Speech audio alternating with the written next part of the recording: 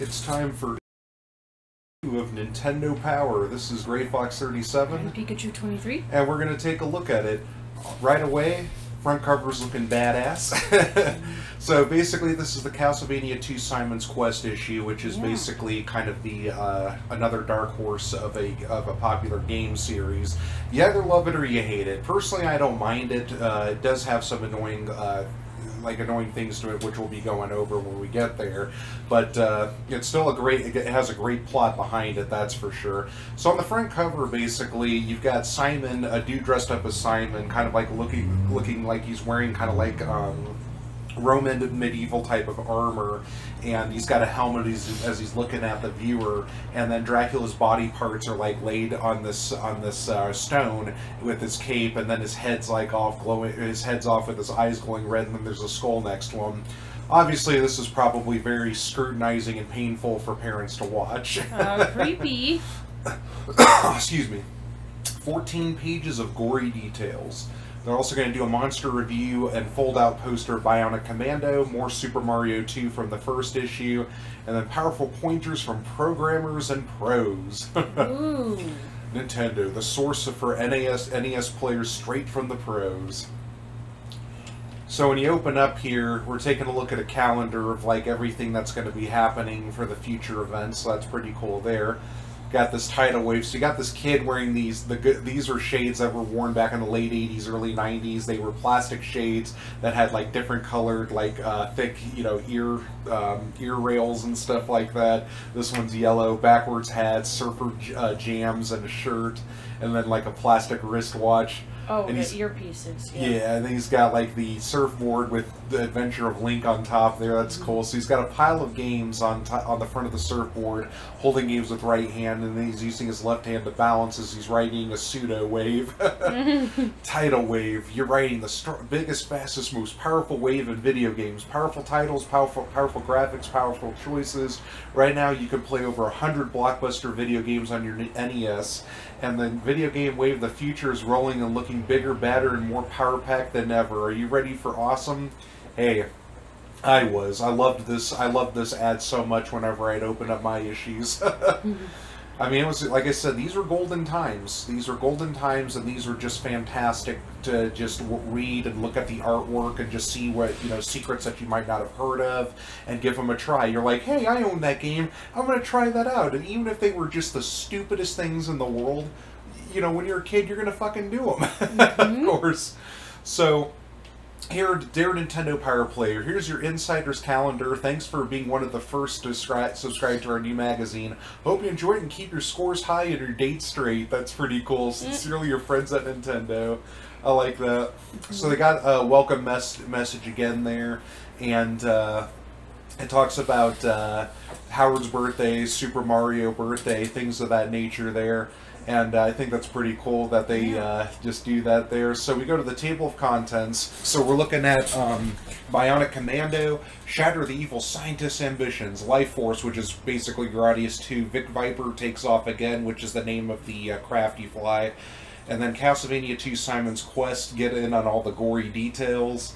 Then you got very gory. Then you got Mario Brothers 2, Renegade, RC Pro-Am, which people just really, really loved for some reason. Classified information, then another Howard and Nestor comic, Counselor's Corner, more stuff from the editor, and then Golgo 13, which is based off the anime, Blaster Master, so we get a look at that game, which is a classic, of course. And then video shorts for Xenophobe and Searcross. They didn't have that Terra whatever thing there, so I didn't see that noticed. Magmax Hudson's Adventure Island is going to be coming in an upcoming issue. That was another game that a old babysitter of mine would bring over, and that was really fun to do there. Then you got classics from the arcades like Galaga, Pac-Man, Joust, Donkey Kong, stuff like that. So that's pretty cool there. And then you got your top 30 and everything. The top 30 is eventually going to change, where they're going to basically show titles that have been in the top 30 for months, like new ones that enter, things of that nature. So you're going to see gradually as we read along how the magazine evolves, and sometimes de-evolves. Uh-oh. Oh no, nothing with Zelda this time?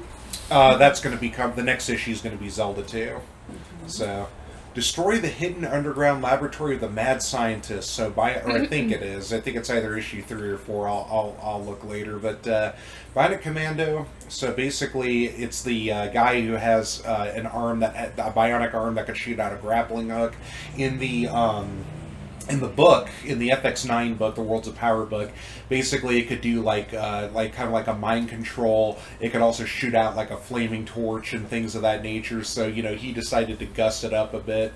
But basically, you would go through this game and, you know, use like a gun and then use a grappling hook to go around side-scrolling. And you're basically trying to find a super weapon and destroy it before it would take over the world. Hey, it's violent technology Batman. So it shows you how to use the... Yeah, right? Shows you how to use the grappling hook in different directions there. And then it shows you how to, like, swing over and, like, grab enemies with it and things of that nature. Ooh. So what'll happen is, like, you basically go to different zones that are on the map that you just travel across this map, and they're numbered and whatnot. You'll find, like, neutral zones where basically you could go through areas and kind of talk to people and stuff. So it's kind of like Zelda 2 towns, so to say, and whatnot. But eventually what happens is that if you fire your weapon in the neutral zone, it immediately turns into a combat zone, and you got to fight your way through. So Sounds like a very peaceful game. So you're trying to save, like, Super Joe, basically, and stop this, like, this ultimate weapon.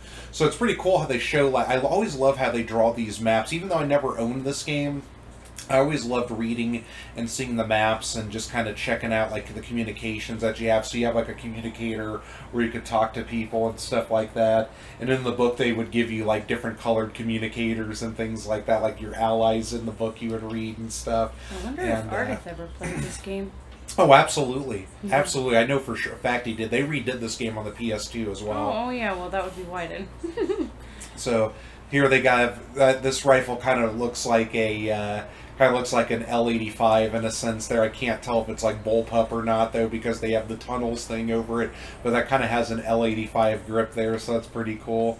And then you got, like, the beaches and then deserts and stuff. So this is like an overhead view of this here. So, I mean, this game was made by Capcom. So you knew it was going to be, you know, a winner, because Capcom would typically make a lot of good ones. But yeah, there were all sorts of really nifty weapons in the game. Like, they even had, like, a rocket launcher and stuff like that. Ooh. So, you know, and that was something that was that they were talking about in the book there. So then you got your neutral area here. You know, go find your friends and everything like that. I love how they have, like, the Red Cross, and then they kind of look like Mexican towns and stuff like that, like adobe huts and everything. So it's pretty cool there. It wasn't made by our favorite company, OJN, right? Oh, jeez. Well, this wasn't never a movie. Thankfully not. Then you got, like, you know, Albatross. That's what we're going to be going through. That's like the evil organization in this. Oh, no. And they're showing, like, the final conflicts and everything. So I played a little bit of this game, and it's pretty fun. I never got through it and everything, but I really loved swinging around and things of that nature. So now we go to the next page. We go to Life Force, and the first thing that draws your attention is this, like, brain head Giga here. Your standalone, your star drive zips, your laser zaps, while Evil Zelos makes his plans. So these bosses are just really cool. You got, like, Golem, which is a looks like Mother Brain from Metroid Zero Mission. They got Intruder, which is this little robot that has, like, 4 swirling things. Intruder! Cruiser Tetron, which is a fire-breathing dragon. That's probably where they got the idea for the Twin Gorgon for Gradius 3, which was on the Super. And boy, that game was hard but fun. Then you got the Tutankhamun attack, so it's basically King Tut's, you know, mask, and he's got, like, 6 gold balls around him. The Heart and Soul of Zelos, which is basically just kind of like a dome that has, like, red in it with, like, veins that looks like, and then a red eye. I also think that's an oxymoron. He's supposed to be a villain. He has a heart and a soul. I'm confused now. Oh, come on. Some hearts and souls belong to villains, too. Yeah, okay. the nice figurative kind. I know. I'm just teasing there. But yeah, in this, I mean, you're basically... The thing that was really interesting about this was you were basically practically flying inside a body, it looked like, so... That's cool and creepy. Yeah. And slightly gross. Because they had protoplasmic walls and things of that nature. Ew. You know, it's funny because, like, you know, then you fly along and the whole time you're just praying Space Girl's got to come out of somewhere. That, and you're hoping that you're not going to end up with a really awkward Magic School Bus ending because you're in your body. Magic School Bus? Come on, the Magic School Bus. And they got the volcano area here, and, you know, there's the intruder. So, you know, it's pretty cool how it's pretty cool. I wasn't really a big fan of this version of the game, but I liked the first Gradius and I liked the third one, and then the other sequels that came out eventually. I liked those a lot more. This one was a little more ambitious. I mean, it had really awesome bosses, but yeah, just was a little weird. Castlevania 2 Simon's Quest. So you get these blood splatters, you get these two bats behind an interestingly drawn Dracula. He's not drawn bad, just looks interesting. Then you got the badass front cover artwork here with Simon and his whip and his body armor, and then Dracula looking down at him. No rainbows. Undaunted by the perils ahead, you steel yourself, S-T-E-E-L, for the quest. Are you clever enough to unveil the darkest secrets, strong enough to battle demonic foes in a land primeval? And it's awesome too, because this game had RPG elements in it. Like, you would attack enough enemies and you could level up your health bar. You would go like from mansion to mansion finding Dracula's body parts, or relics as they're now called. You could get like 5 different types of whips in the game, each an upgrade upon themselves that do more damage. There are really cool tools that you could use in the game, like, you know, daggers and, like, silver and gold, and you could use, like, holy water, of course, staple there. Too bad they didn't have the cross-a-ring. I wish they had that, and they didn't, though. And then you could, they didn't even have the axe in this game, which was a drag. They just used, like, the dagger and the holy water, but you could also throw, like, sacred flame and diamonds around and stuff, so it's pretty nifty. And you could explore, like, different areas of the Transylvanian countryside and whatnot. Each of them had names, and there were villages in them where you could get healed by the priest, which was pretty much, next to the shopkeepers or the cloaked figures, were the only useful people in the entire game. Now, the thing is that a lot of, like, marketed strategy guides would basically tell you, like, all the townspeople in this game are lying, and the sad part about it was they weren't. The dialogue that was translated into the game was poor.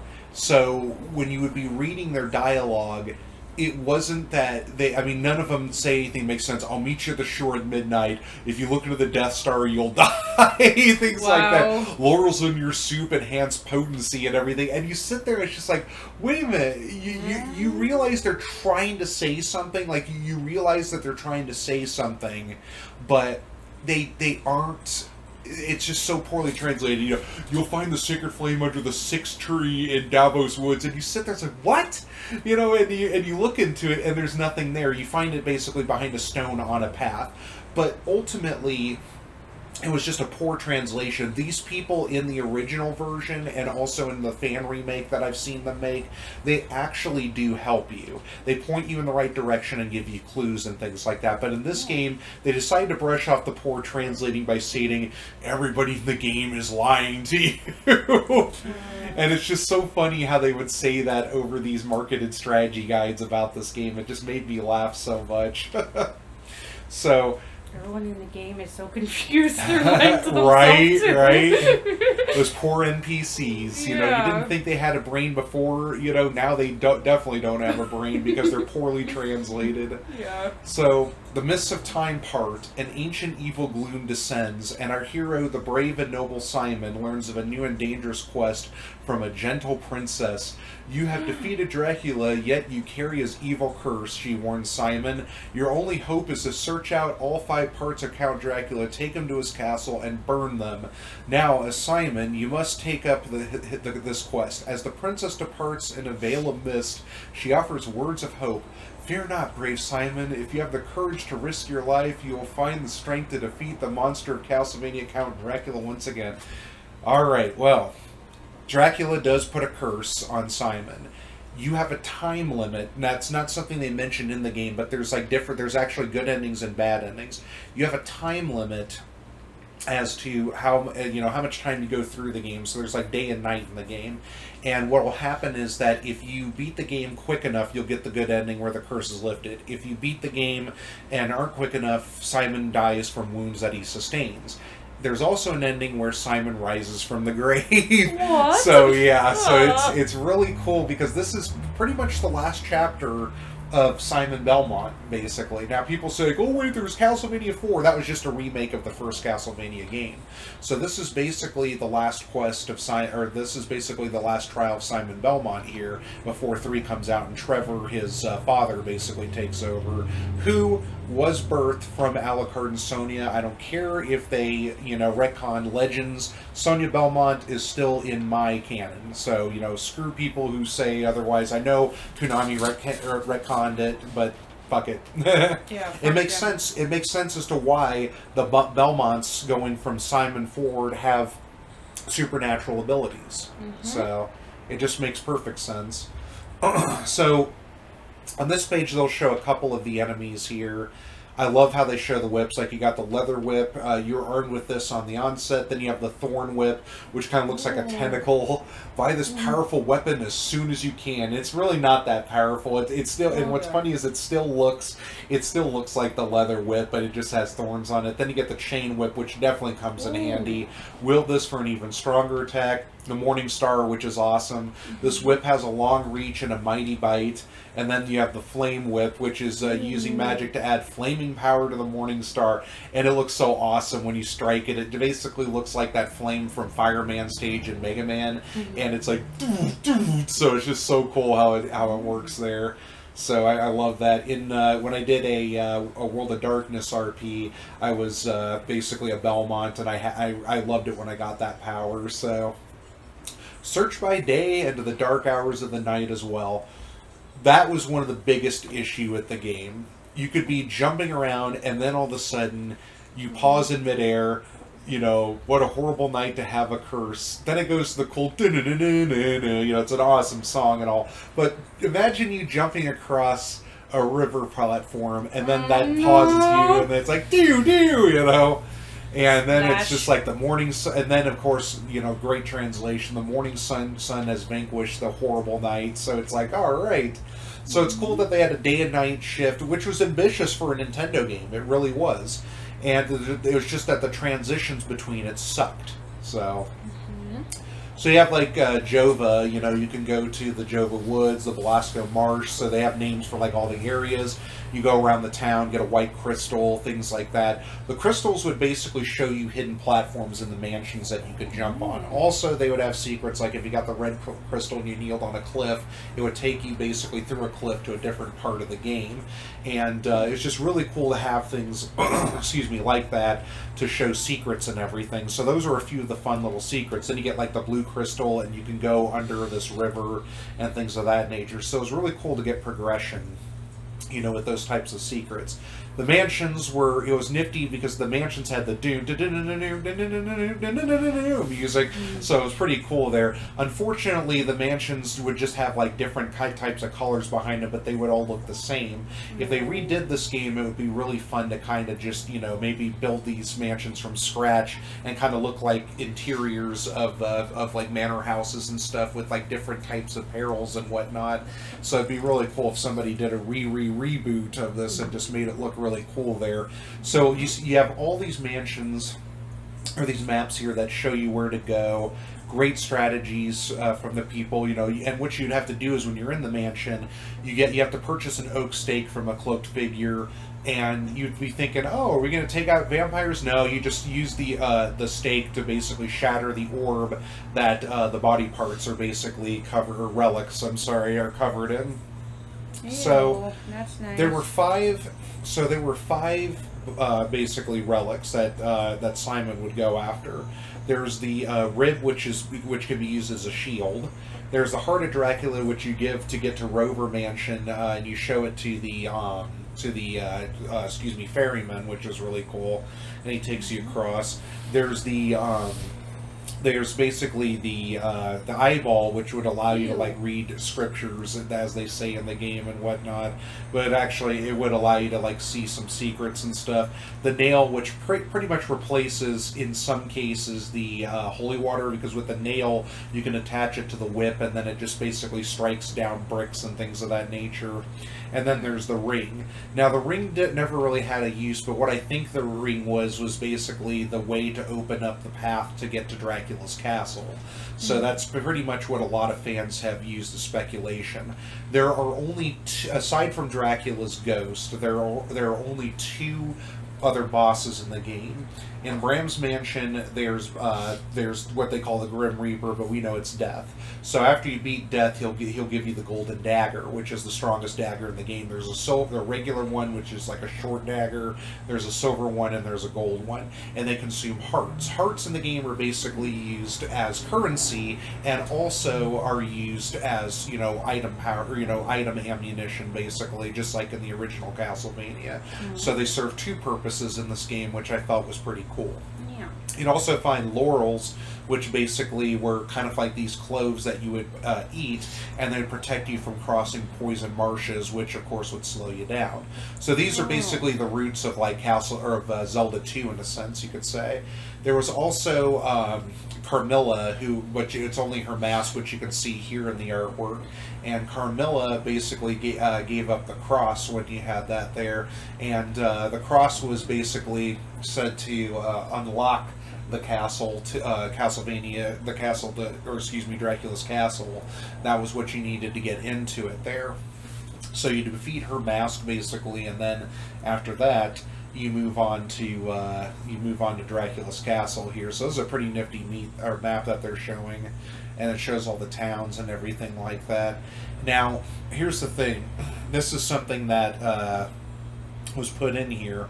So basically, after Simon made it to the castle, and this isn't in the magazine here, but basically what had happened was that Simon collected all 5 parts, and he was unable to find one of the relics, which was the Tooth of Vlad. So what happened was that when he put the 5 of 6 in the brazier, what had happened was that Dracula's ghost had appeared and started attacking him, and it's pretty much an easy fight there, to beat Dracula. So it was a very, very how should I say? So it was a very just anticlimactic battle after everything that you've been through in the game there. So I'm a ghost. I'm going to suck your blood. You're a ghost. How? Right. And I'm going to take your life force. Okay, well that's gross. Now go away.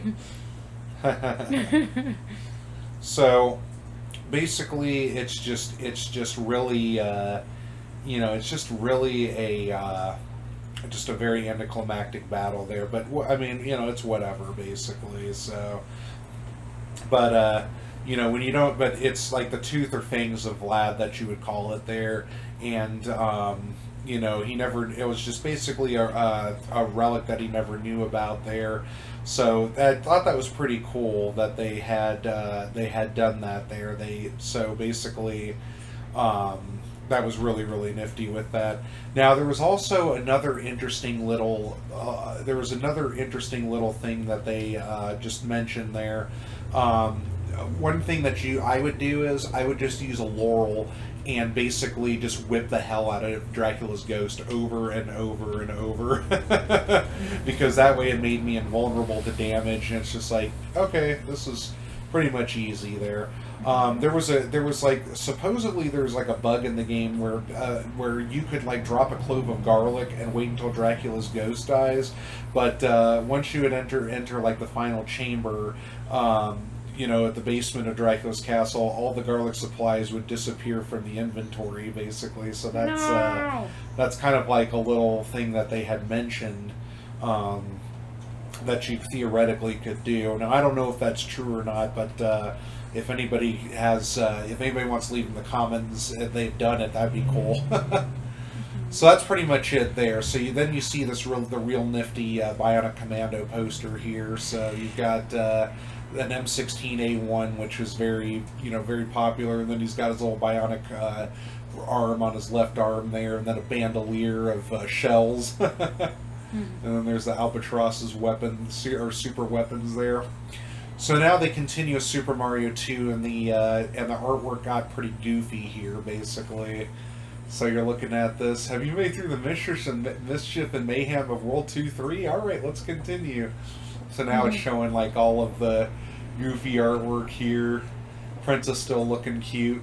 You know, so they got a new artist to design all of this, and then they give you like all of the little tips about their jumping abilities and everything like that. So it's really cool that they do that there. And then they show Toad, you know, who's pretty much a boss. He's the worst jumper, but he can lift everything, and his speed stays the same, and his strength stays the same. So it's like boom. Then they show you where some warp zones are. So there are some pots in the game to where you basically bring a potion over to it and you drop it onto it, and then you go down and it'll warp you ahead. So there were a few of those in the game as well.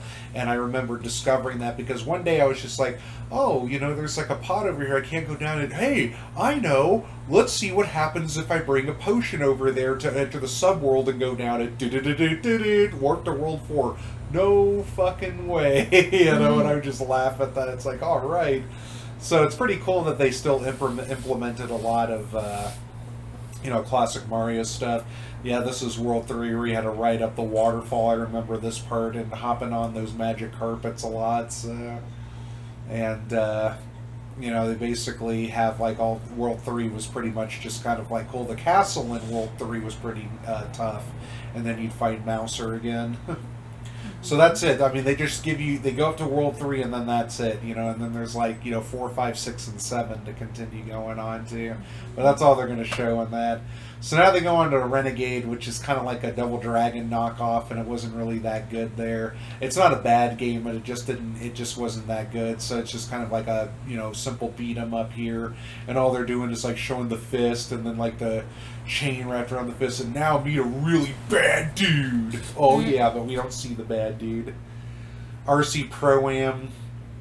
Got the little RC carts there. I mean, this is apparently a popular game, but then again, when you read further ahead into the top 30, when you see Dick Tracy actually ends up getting into the top 30 on a part, and you sit there, it's just like, really? You're really putting that game in there? But I mean, it was a racing game, and I mean, remote control cars were really popular back in the 80s and 90s, and you know, racing was really popular, like the Indy 500 and NASCAR and things like that. So it's just something that when you're a kid, it's like, all right, cars driving around. I never really, I mean, I liked remote controlled cars. They were fun, but I usually ended up getting like a lot of really crappy ones. And it was just kind of a drag. I like building model cars and planes too, so it was great to have that for a bit, but unfortunately that aesthetic eventually wore out, sadly. I wanted to get a remote control Aston Martin for James Bond. That would have been fun, but I never got to do that. So we're going to go to the classified information. So Kid Nicky, Radical Ninja. Now this great story, I'm glad we have this here, great story about Kid Nicky. You remember when I was talking about Lee in the last episode? My neighbor from Tennessee? Oh, yeah.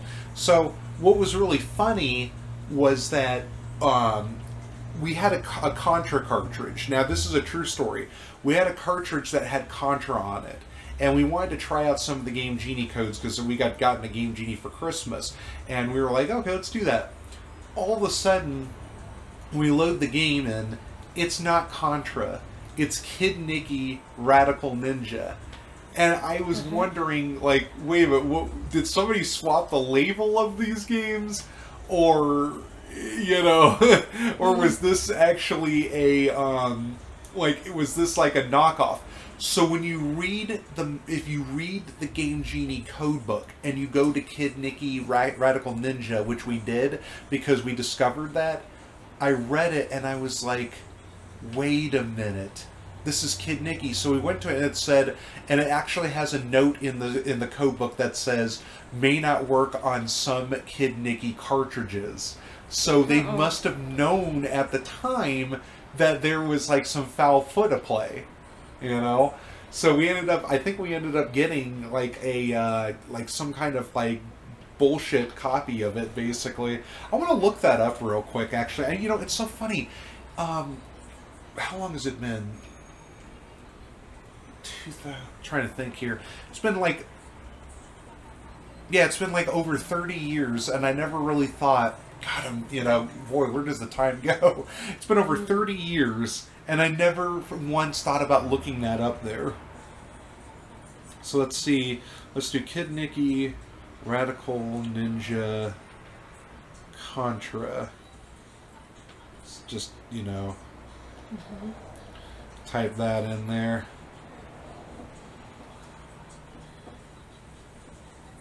Just going to take a quick look here.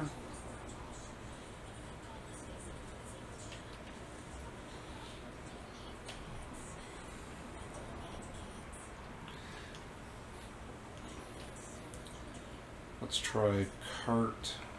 Let's try wrong cart cover.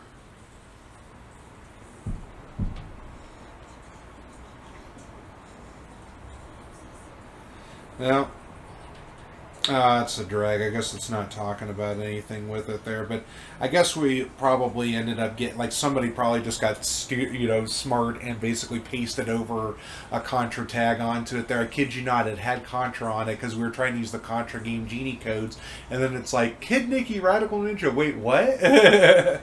But, yeah, it was just the darndest thing. So they don't mention anything like that, but that's when it said, like, it won't work with most cartridges. I'm wondering if it's because they had, like, import carts or something of that nature, but oh well. So they got Renegade, so, just some info on that. Then they have some Kid Icarus, crack the code of the treasure room. So Kid Icarus was a pretty fun point-based side-scrolling game there. So, if you found any extra special techniques, maneuvers, or strategies that you'd like to share with other Nintendo Power readers, send them to the address on the right. Send your quirks and comments to Nintendo Power at Redmond, Washington. So, the Howard and Nestor comic. We see a bunch of people lined up to this home. The amazing Nestor, what's he up to now? So, Nestor's dressed up as a wizard. First you do this, and basically he's playing on a controller. Oh, wow, say the kids. So Howard comes in. Hi, Nestor, sounds like you got your new issue. Isn't that tip from page 48? No way, I don't read it. And for my next trick, then rattle, rattle. Uh-oh, where'd my copy go? Here's the new issue. Oh, no. Oh, wow, rad. Let me see. Let me give you a bonus tip. In Super Mario 2, carry the magic potion in the place with the most grass before you use it. I knew that. And pulls up tons of coins and stuff. Can't wait to show you the next issue. Who needs you anyway, Mr. What's that say? Bond? Oh, Bowtie. There we go, Mr. Bowtie. See you in the next issue. Yeah, Howard, always the straight shooting arrow. So Counselor's Corner has this little artwork of a lot of them that are basically up, with like mountains of paperwork on the phone, being all happy, like, hey, how's it going, and whatnot. But then you sit back and it's like, are they really happy? Are they really, really happy? So, in the first, and it's devoted to Zelda, in the first quest of Legend of Zelda, where's level 7? You use the flute on the non-fairy pole, and it'll freeze it, and you go in. So that's how you get to level 7. That one was a little ingenious, but there was a hint in the game. 8 was extremely tough to find until it's like, I'm going to burn that damn tree down. So, how do I get into level 9? Well, basically you want to have the fully formed Triforce and use a bomb on the left spectacle rock, so there you go. Second quest, how do I find the letter? And that's a little tougher to find there. And then, where the hell is the raft? It's in the D, motherfucker, D. So, yeah. Alright, but yeah, second quest, they made a lot of things a lot tougher in it, obviously. Then they have Super Mario Brothers, where are all the warp zones, which is really cool. I love getting to those. And then in Metroid, they tell you like how to defeat the mini-bosses Ridley and Kraid, so that's pretty cool. And this is what they first looked like, these little dinky things, and now today they're like huge dinosaurs, basically. Yep. And Kid Icarus, where can I find the credit card? And then you go into one of the rooms there. Look. Just look, right? So now we go to Golgo 13 with that awesome 80s anime artwork style, and he's got an M16 A1 with a scope on it, a 6x scope on it. Yeah, Golgo 13, the professional Duke Togo.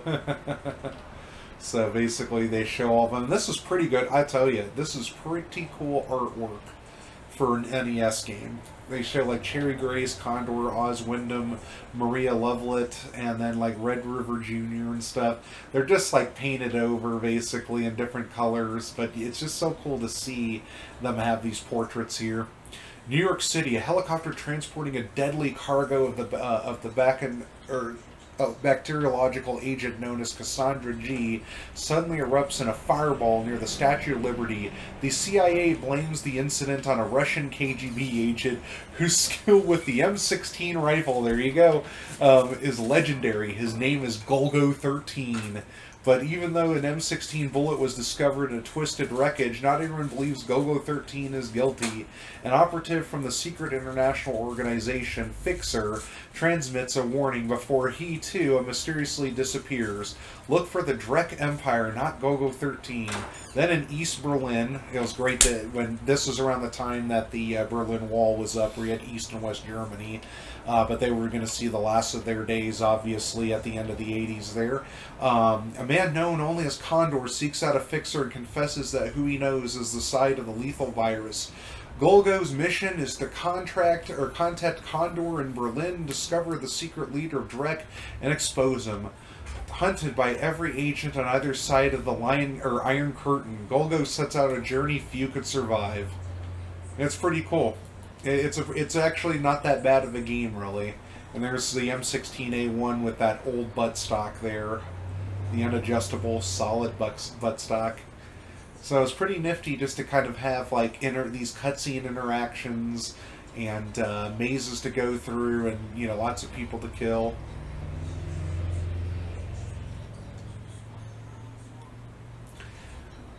Cover your ears. Mm. Okay. No.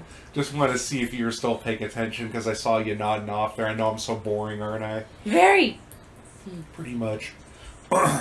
Now, we get to Blaster Master. Time to shoot things. So this is Sophia, the tank Sophia, which is just such a cool design. Jason looks a little fruity there. I love how they always had, like, some people, I mean, spiked hair was the in thing back in the late 80s. I actually had spiked hair. Rat tails were also basically the in thing as well, but I never grew one of those out. But this is a story about a boy named Jason and his frog Fred. One day Fred jumped out of his bowl and escaped in the yard. Jason ran after him but was unable to catch Fred before he jumped onto a huge box marked Danger Radioactive. Jason watched in horror as Fred grew bigger and larger until he became a huge monster frog. He then disappeared into the earth. Jason jumped in after him, but Fred was nowhere to be found. Instead, he found an armored vehicle designed to foil the plans of the evil plutonium boss and his band of radioactive mutants. Jason jumped into the cockpit and sped into the cavern beyond. Die, plutonium boss! I'll never forget that from the Worlds of Power book. So, I mean, this was a really cool game. It was a great side-scroller to drive around a tank. Then you would have like an overhead shooter, and you could increase your gun attacks and things of that nature. The Blaster Master Zero remake was pretty good too, and they basically put in his female sidekick into it and whatnot, which was in the book there. And you could like upgrade Sophia and things of that nature, so that was pretty nifty there. And yeah, these are just kind of screenshots of what you could do. And overhead and whatnot. It was really fun to play. Lots of mazes and upgrades to get to different areas. Now they're showing like all the bosses from each stage. That sadly is Fred there in stage 7. There was a Toad in 4, and then you got 5, that little crab there and everything, and then that's the plutonium boss in 8. Yeah, way to show what he looks like ahead of time. Stages and mutant bosses. Defeat the bosses in the end of each stage to power up for a final encounter with the plutonium boss. There's one more final confrontation than just being the boss, though. Can you discover what? Yeah, when you beat the plutonium boss, you're going to see the real boss. My grandpa on my mom's side really loved this game. Like, when we rented it, he loved watching my brother and I take turns playing it, and he he really got into like a lot of the games that my brother and I are playing. Like I remember when they moved to Arizona, it was great to show Medal of Honor Pacific Assault to Grandpa. He didn't fight in World War II. My grandpa on my dad's side did. My grandpa on my mom's side fought in the Korean War. He was a tank commander, and I mean, yeah, basically he really loved watching how video games progressed as time went on. So. So now we go to video shorts, and there's Xenophobe. And basically, Xenophobe, so they show you how to pronounce it. One who fears anything alien. And it's so funny. It's Even the cute little ones. Yeah, and it's so funny because that's where the today's basically term came from. One who fears anything alien. You know, and that's where today's term came from, and not many people know that. They just think it's basically for immigration. It's like, no, sorry, it's not. Even though they are. So then I'm like, so you are calling them illegal aliens then, basically. You know, so that's pretty racist, you know. But you basically are going through moon bases, and they're infested with a bunch of aliens, and you're the exterminator, and you have to go through and basically clear them out. Interesting concept, but unfortunately it just didn't really play out that well. Now here's Cycross, and it's basically kind of like a cycle riding game. It just was it looks really awkward too. I never played this at all here, but it looked really, really awkward. Superman, which it's not as bad as 64, but yeah, the first Superman game to come out was interesting to say the least. There was a lot of really odd things that you would have to do in order to you know, progress and whatnot. It was just a really awkward game, but you could actually go into a phone booth in it and change into Superman and fly and things of that nature. Indiana Jones and the Temple of Doom just looks like an Atari game. Lee Trevino's fighting golf, you know, so one of the greatest superstars in the world of sports, Lee Trevino, the one and only Supermex, presents the exciting, lifelike game of the greens. You may choose from any 4 players as your golfer. Each golfer has his or her own individual strengths and weaknesses. You also have the choice of any 3 modes of play: regular stroke play, Nassau gameplay, players operate in a point system, or a tee shot practice mode. To practice your favorite most, let's see here, on every most ornal hole. Okay, keep your head down, feet together for fighting golf. I guess SNK basically realized that kids were probably as bored as we were with golf and decided to give it a cool name to see if anybody bit. 1943 top-down World War II shooter. Basically, you fly in a plane and you're fighting, or you're firing at enemy planes and stuff. So really fun there. It's like Raiden 1 and 2, and there's a third one. Wow. Jackal was a really interesting game where you basically got to take control of a Green Beret Jeep squad. So that was pretty cool there, and you would like drive a Jeep and things like that, and basically get like weapons to take out guerrilla camps and things of the nature. So pretty interesting game there. Hudson's Adventure Island, you know, you're trying to rescue your girlfriend from an evil witch doctor, and you're taking Master Higgins across an island to basically rescue her, and you would run across like eggs that would have like hatchets in it to attack enemies, skateboards, fireballs. You know, you'd be battling all sorts of interesting enemies. You could shoot different parts of the screen, and it would reveal secrets to get to like bonus levels. It was a fun game. I mean, it was a very fun game. They did a lot with it later, where you could like ride animals or use. They even made like an RPG based one with like sword and shield and stuff like that, which I thought was pretty cool. They did that for the TurboGrafx 16, I want to say. But yeah, Master Higgins was awesome. He wore like a caveman outfit and then wore like a white baseball cap. And he was a little chubby guy too, so. Magma X I never played, but looking at it, you know, it's like, looks like an Atari game. So now we get to the classics. So they got your Donkey Kong and Donkey Kong Jr. classic games there. Pac-Man, of course, always a classic. Defender 2, which was basically kind of like one of those side-scrolling blaster games there. in space. And then you also have Millipede, which is where you'd go around and like shoot, those little things coming at you, kind of like Space Invaders in a sense. Ooh, Space Invaders. Joust, of course, is pretty self-explanatory. Xevious was kind of like a top-down shooter, just like Galaga, which was one of the first ones there. And they were like putting them all together, and they were making them for the Nintendo, so they updated them slightly. So I had a 3D version of Pac-Man they called Pac-Mania for the computer. It was really fun. Pack-Watch, a look into the future of NES game packs.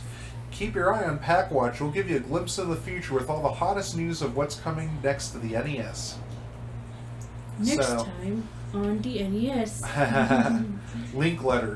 Dear Zelda, I'm here in Kyoto with my programmer, Mr. Miyamoto, and I'm afraid I have some bad news to tell you. Are you sitting down? That's right, you're lying down. Anyway, they tell me I will not be able to begin my journey until the new year. I had something, it has something to do with computer chips or something. I have hoped to spend the holidays together, but I'm sure you could hold on a little longer. I missed you desperately. Yours forever, Link. So yeah, sadly, Link didn't come out until the beginning of the fall of '89, roughly. My creator forgot to write me in with pants. So next, guess what? Guess what's going to be out on the lookout for the future? Ghostbusters! Yay! Crappy. Oh god, the really bad one. Crappy. Oh god, Ghostbusters is horrible on the Nintendo. They need to learn how to spell. I was so grateful when it came out on the PC. That was such a great game. Really good oh my god, was it amazing! I own it too. It was amazing. Paperboy. Extra! The arcade hit Paperboy is currently being converted to an NES game. It's okay. I mean, it's not bad, but it's not, good. But I mean, it's kind of fun to just kind of see what it's like to deliver papers in a fantasy world. AVGN loves that game. Yeah,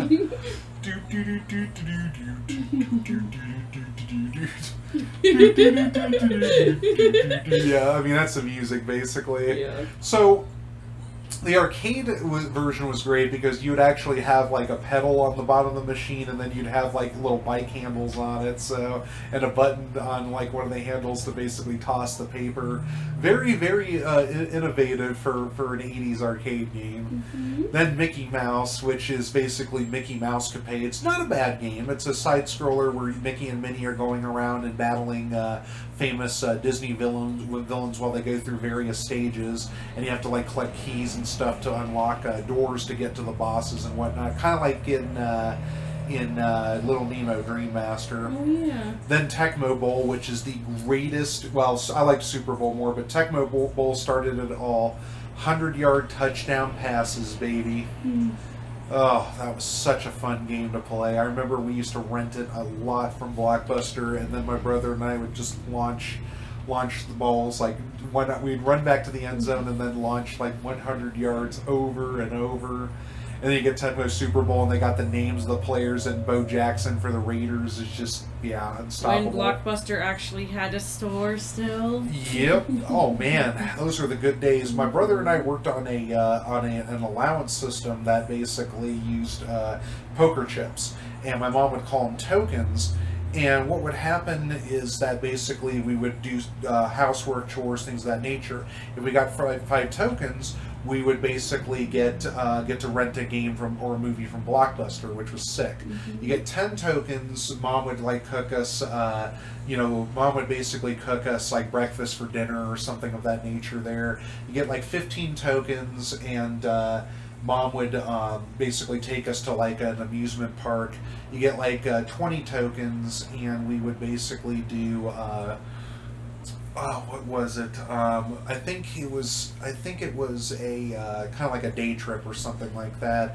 And then if we saved up 50 tokens, Mom totally pimped us out, like with that. We'd have like a pizza party and like a sleepover with friends. She would rent like a ton of Nintendo games for us to like basically rotate through. It was so much fun. We did that once. I told my brother, and like what my brother and I did was Mom never said anything about not combining our tokens.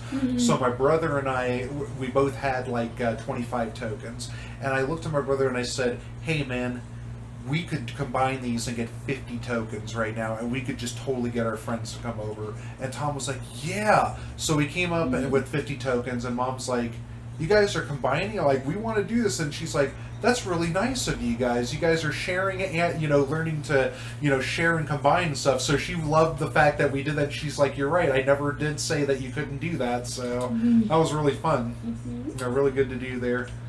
WrestleMania, I remember playing that game with my neighbors across the street. We lived on a street that basically had houses that would rotate around a turnaround, and it was basically one of those dead-end streets, Cricket Glen Cove. I'll never forget that from Memphis. So that was basically where we lived, and right across the little turnaround was our friends Matthew and Daniel Melton. I'll never forget their names there. And we would play like wrestling with them there. It was pretty cool. Star Trek, that game was sadly a dud.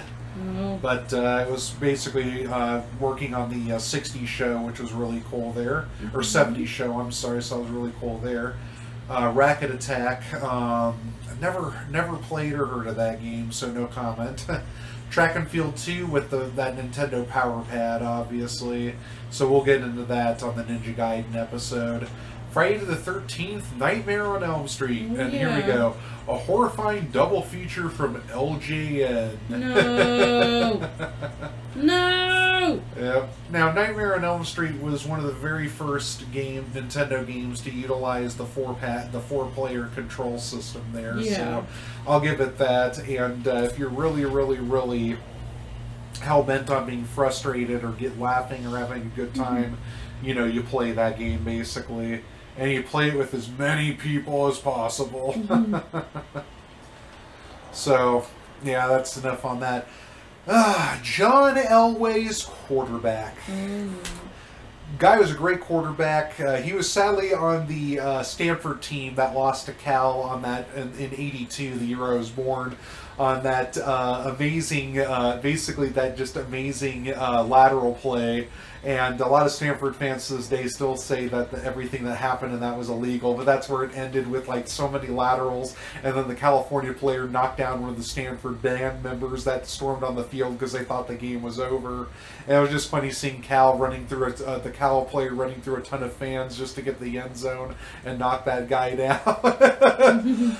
But John Elway's quarterback is probably the worst football game I have ever played in my life. My brother and I actually went down to Blockbuster and demanded our fucking money to be refunded to us. Yeah, that's how bad it was. We came in with it and we said, "This game sucks." The guy was actually nice enough to actually give our account like a refund, so he let us. He didn't like really refund it. That's what happened, right? He said, "I can't refund." It's like, "This game sucks, man." And "sucks" was becoming a popular, you know, slang at that time. Like, "This game really sucks, man." And he was just like, "I'll let you take another game. I got to scan this one in, but I'll let you take another game." I'm like, "Okay, that works." So we ended up. What game did we end up renting? You know what? That's actually when we started playing Tecmo Super Bowl. That's what we rented. We rented Tecmo Super Bowl, and our weekend was salvaged. That was the first time we had played it, and we were just like, finally a great football game! But it was an overhead football game that was kind of similar to the follow behind angles that a lot of like the modern Madden games have, except just think of it with like 8-bit graphics that barely qualify for Atari games, basically, or that would look like an Atari game. But it was overhead, and like throwing a pass was just so ridiculous because you would see it like go, and then like it was incomplete. It would just lay on the ground, and you'd see like this little turd nugget like laying in the middle of the field, and it was such a terrible, terrible game. And I felt bad. I felt really, really, really bad that that John Elway's face had to be on the cover of that damn cart. Oh, what a terrible game. Anticipation. It's an exciting new board game concept for the Nintendo. Connect the dots, yeah, who cares? Bubble Bobble. That's a classic. Tato were the people that created that. The two dinosaurs that go into a labyrinth spitting bubbles out of their mouths and basically capturing monsters in them.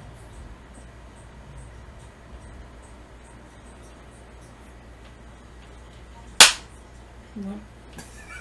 Oh dear. My brain decided to go to Mars for a couple minutes, sorry.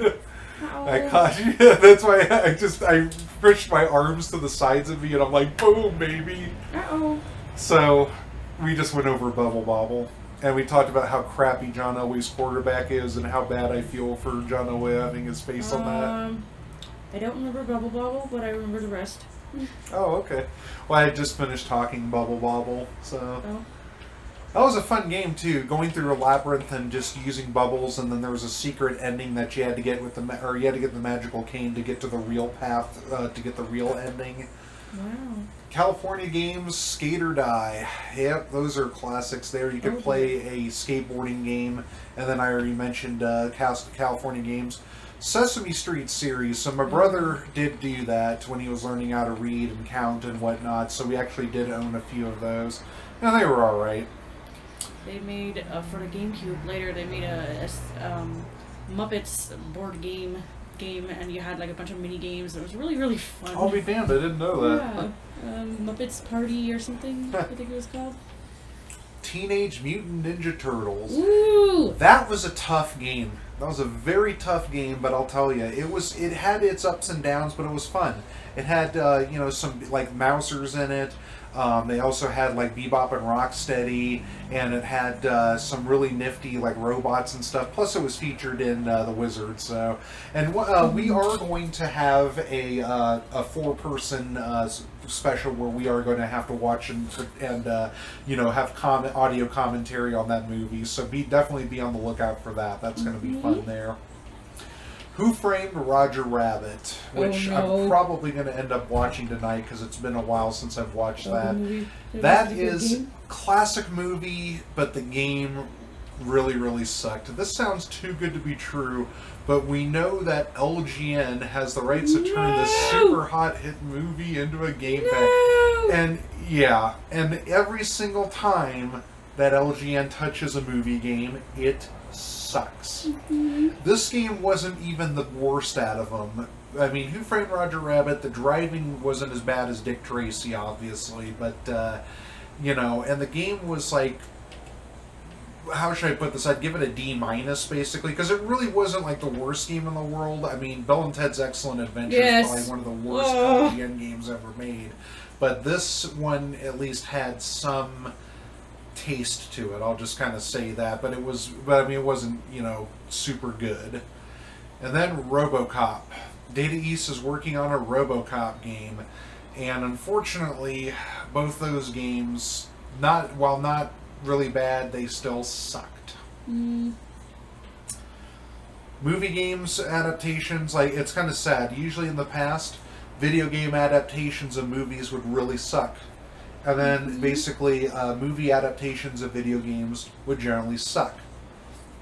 The only two video game movies that I really enjoyed were, I mean, well, let's just say that were passable and enjoyable at the same time were not Super Mario Brothers, sorry, Mortal Kombat and Max Payne. I really liked Mortal Kombat and Max Payne. Those are two great video game movies. Hitman, I'm like, iffy. I'm 50-50. I used to be in a Hitman craze. That used to be one of my favorite video games next to Thief there, but you know, sadly those progressively got a lot worse. Then we have you know, like, but then like games that, you know, video games that suck but you just love to watch. Street Fighter, Super Mario Brothers. I mean, they're terrible movies, but I love watching them. I mean, I could never get sick of those movies. I really loved watching those. Basically, they were fun and entertainable camp. I mean, I'm just gonna lay it out there. Then anything by Yule Of Ball. course! Yeah, of course!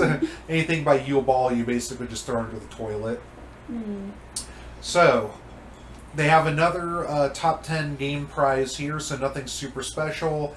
And then you just kind of fill out everything here and just go with that there and, you know, kind of go there. The special is when you be a snowflake. So with this issue, they're up to 109 games now, so...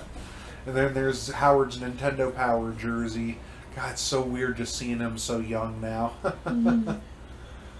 Alright, so the NES Journal, introducing the Power Set.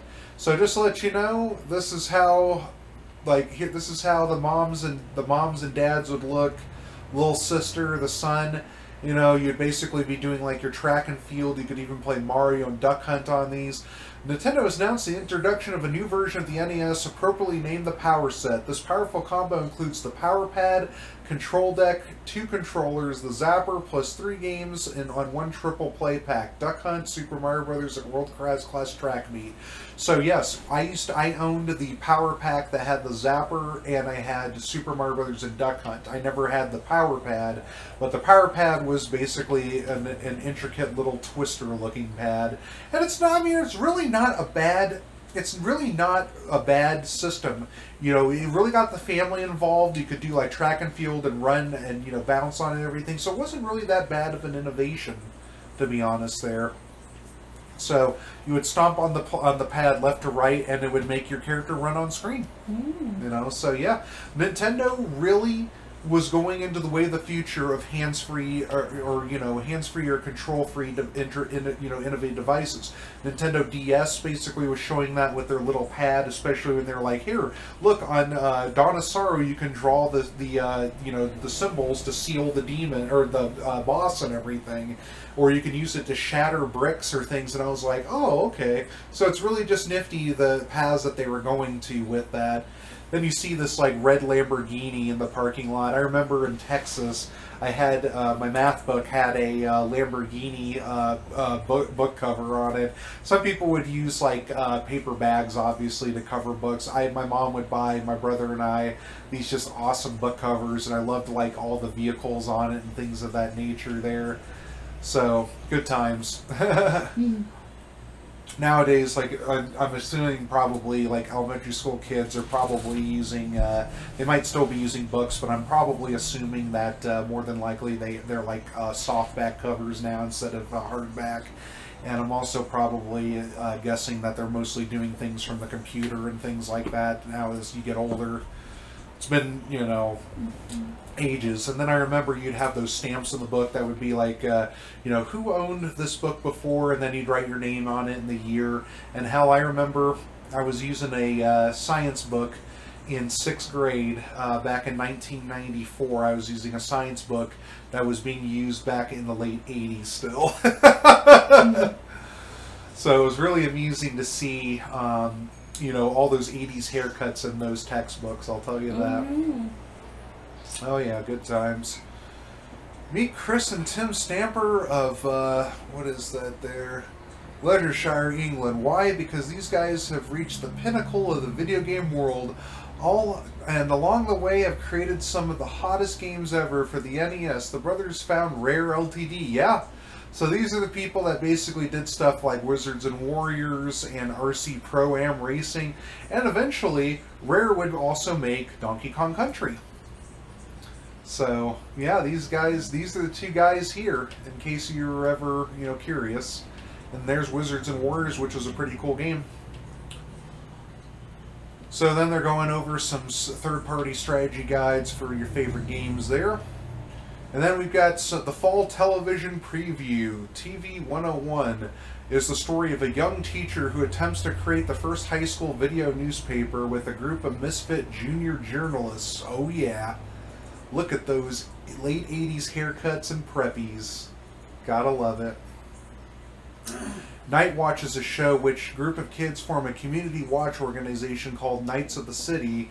The show can be seen Thursdays at 8 o'clock. So, you know, like I said, these were very innovative ideas for 80s and 90s.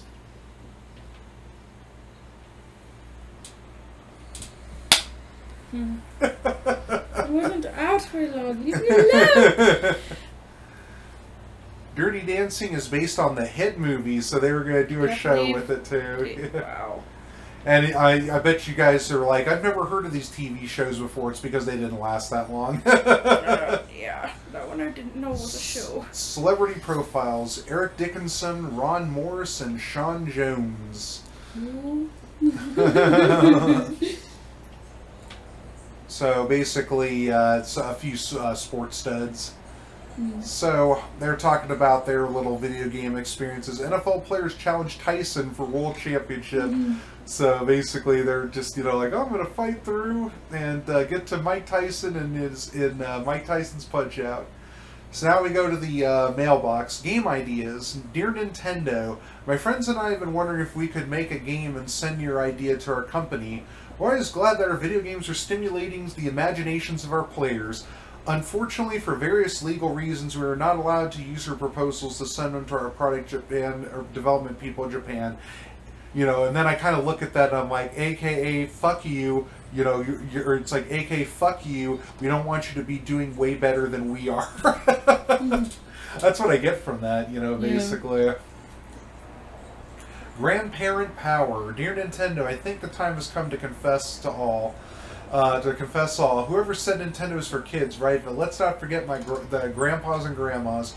My wife and I and Samus are currently blasting ZVI chambers on our way to Mother Brain after a frantic call to your hotline to determine where the ice gun was. The ice gun.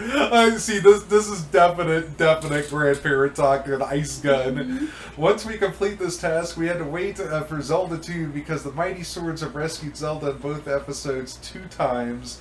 Conquered the mighty forces of Danger Hand in hand with Kid Icarus both times, and of course, let's not forget what started it all, the Hammer Brothers. We got them.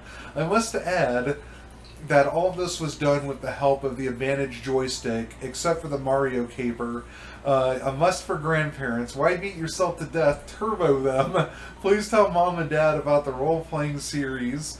But don't forget Grandpa and Grandma either. Better hold off on Punch-Out for a while. Jim and Jot McGear in Ohio. That's really cool. Like I said, it's like when my grandpa enjoyed watching my brother and I play, Nintendo games. So, Alter Ego, I noticed that Howard Phillips looks a lot like Little Mac on Mike Tyson's Punch-Out. Is this a coincidence, or is Little Mac made to look like him? It was not a preconceived notion to make Little Mac look just like Howard. It might be one of those amazing coincidences, and it slightly is, because Little Mac does kind of look like a younger Howard Phillips. So, basically, there's a few others there. Punch-Out poem. I don't want to really read that, so forget that. Pretty powerful poem, Paul. So if you want to read it or rewind it or pause here, just, there you go. NES Achievers, so they got all these people, and they finally decided in this episode to show it, because probably people wrote it and be like, hey, Chuckleheads, how the hell do you actually take a picture of your high score on the TV? Our flash keeps going off on the screen.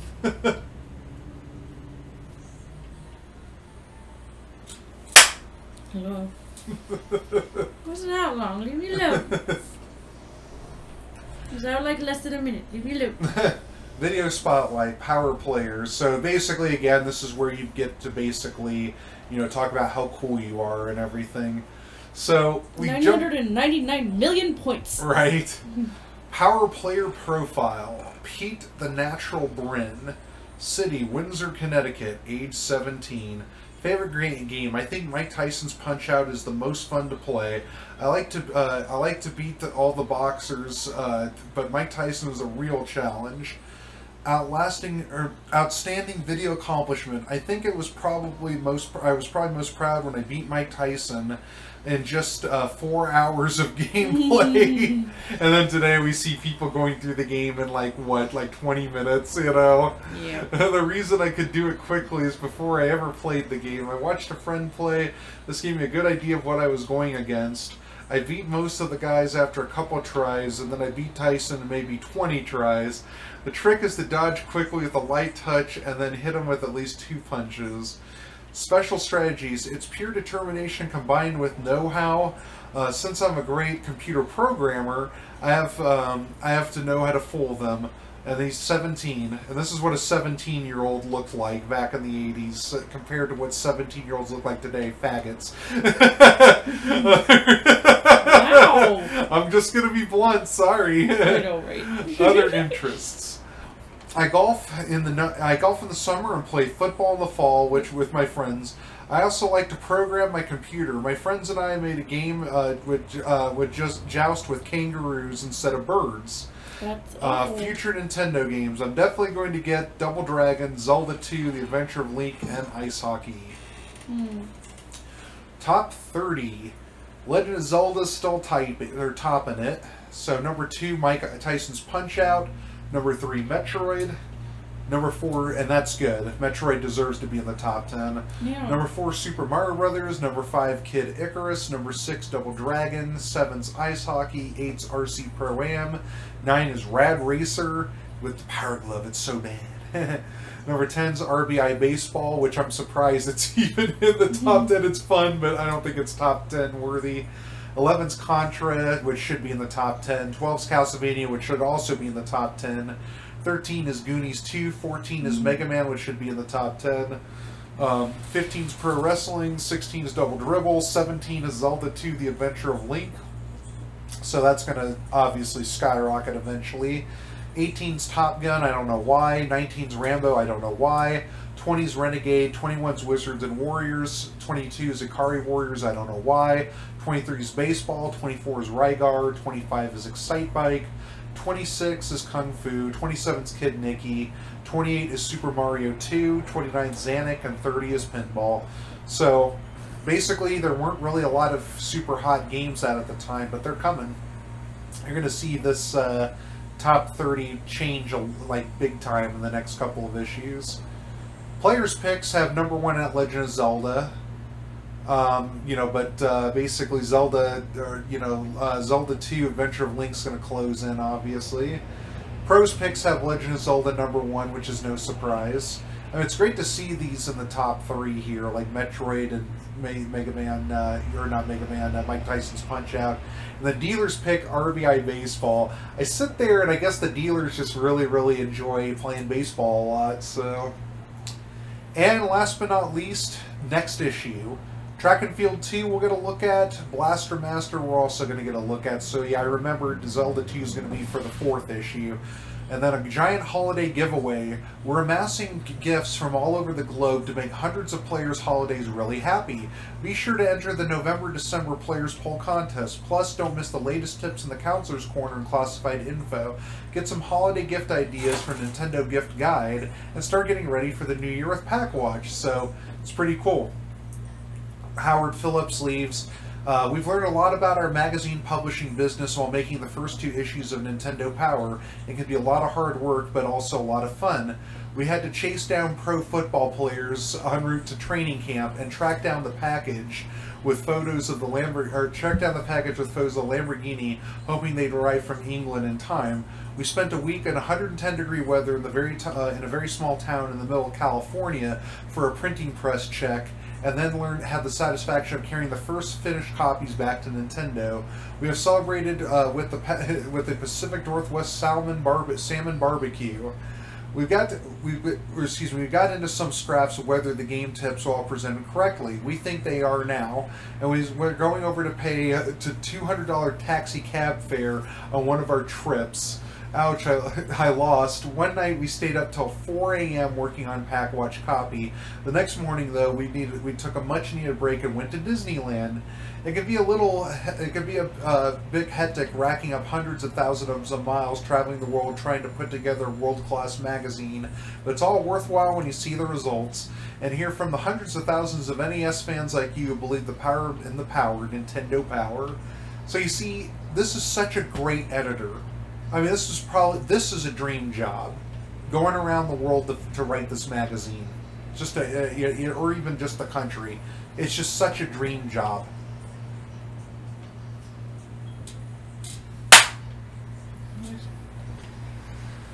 You know, going around the country, caring about your fans, being able to drive and fly around to interview people. It's great. So that's it for the second issue there, and it was, you know, a whole lot of fun to relive some fables of my time. I'll have more fables, obviously, as we go, and it was just wonderful to do this. So next time we'll be looking at the Blaster Master issue, and then after that will be Zelda 2, and then further beyond that will be Ninja Gaiden, the first Ninja Gaiden. So we'll start to see some really good games coming up. The Super Nintendo is going to be 20 to 30-ish something issues away, but basically this is where the roots started. It was great to do that, and this is still one of the most badass covers of Nintendo Power to this date. Well, and I don't want to say to this date because obviously they're still doing things with it, or not doing anything with it. So, but yeah, that was a lot of fun to go through that. Let's see. Pikachu is down for the count. No! This is... You are dreaming. Yeah, we were going to do a Sub-Zero ladder with Pikachu, but she's too tired. No. No? No. But you were being so rude and falling asleep several times. That's rude. Yeah. Are you sure? But, yeah, so I'm going to have to be rude in turn. Sorry, you can't do the Sub-Zero ladder. No. You're going to have to go cry now. And cry again. Yes, again. But, yeah, I guess we'll do it. You know, otherwise Pikachu's going to strangle me. Again? You know, it's really funny. We're doing web-based training basically with video cameras, and I really loved how Pikachu basically got her Pikachu hat on, and we went on camera, and I was just like, "Hey, want to see me try to capture a Pikachu?" And I held one of my Pokeballs up, and all of a sudden she came on camera and started strangling me, and everybody got a big laugh out of it there. And she finally got to meet just about everybody on the team there, so that was pretty fun. All right. Well, yeah, it was great to look down Nostalgic Road. We'll probably do issue 3 more than likely this weekend. Well, I'm not sure what time, but we'll just call it quits here. And this is Gray Fox 37. Pikachu 23. And we'll see you on the Mortal Kombat trail.